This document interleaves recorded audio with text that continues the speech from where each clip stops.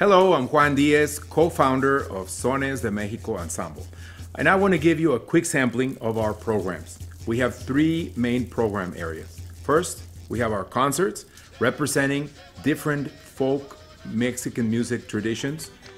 We also have a cross-cultural experiments with the type of music that we would find here in Chicago with the blues, Irish, classical, jazz, folk, and even Chinese music. Second, we have our education programs, both in a music school with group and private lessons, and also as outreach workshops and assemblies for schools. Third, we have our media division. This is a broad area where we put out our sound recordings, our CDs, videos, web content, books, even a radio show. So let's take a look. I'll be including headings on this video, so feel free to move forward if you need to. You can also click on the links in the description. Since the group was founded in 1994, our talented multi-instrumentalist music ensemble has been our flagship program with a collection of over 80 musical instruments. Our concerts are our main vehicle for promoting the various regional styles of traditional Mexican music in their authentic forms.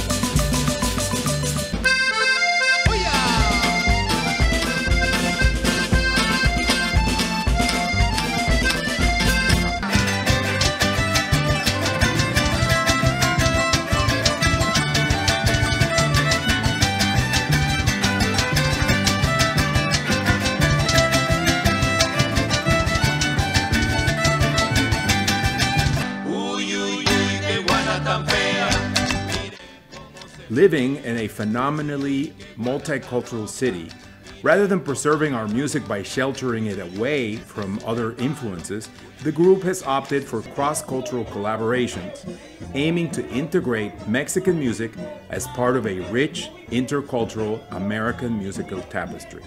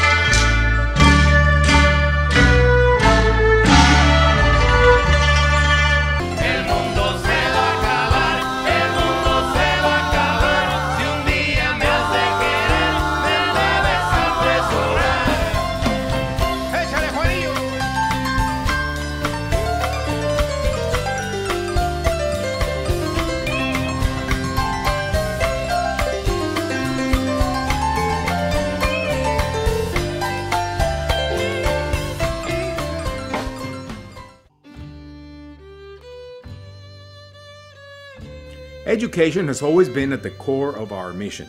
We cannot promote this music without also somehow educating people about it, and we have been intentional about this.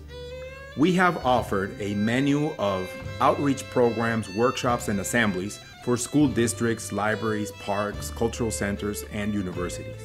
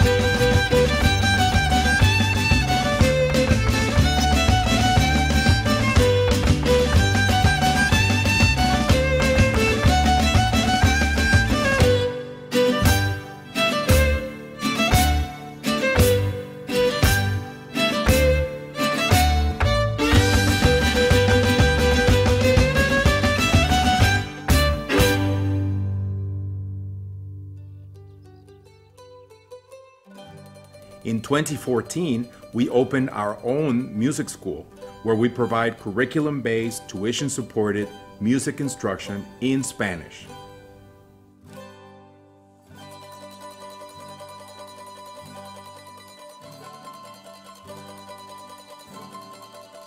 Now, this is a very specific but also very needed niche in Chicago music education.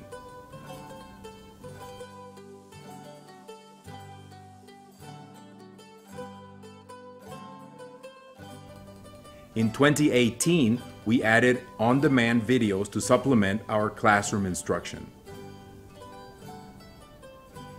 And in 2020, in response to the pandemic, we expanded to distance learning through Zoom, gaining some students from other states and even from Mexico.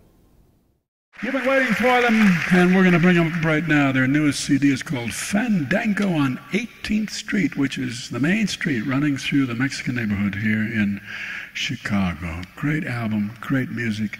Please welcome the Sones de Mexico Ensemble. Media is a broad category. It includes our sound recordings. We have released 6 albums. One of them was nominated for 2 Grammys. We have also produced music videos,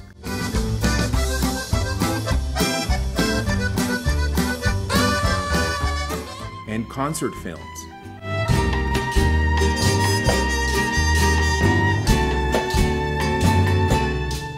We also performed an alternative music score for the 1932 film Que Viva México by Russian pioneer filmmaker Sergei Eisenstein.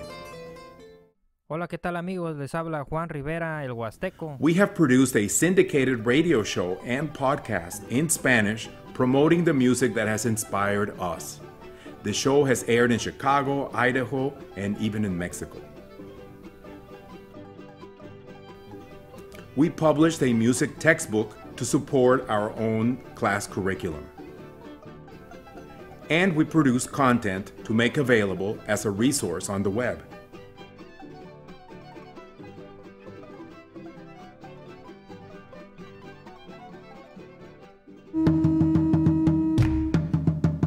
We promote the music, dance, and culture, not of a foreign country far away, but a large and growing sector in our community right here.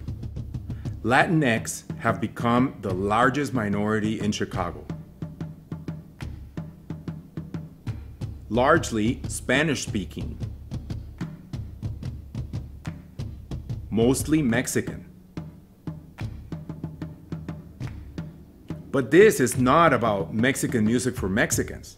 In general, there's a universal need for all of us to learn more about the traditions of this underrepresented culture, and we work to make it accessible to all. And by the way, Boom, boom, boom, boom. we're also very interested in learning about everyone else's culture, Boom, boom, boom, boom. and we encourage everyone to do the same. Boom, boom, boom, boom. I like it like that.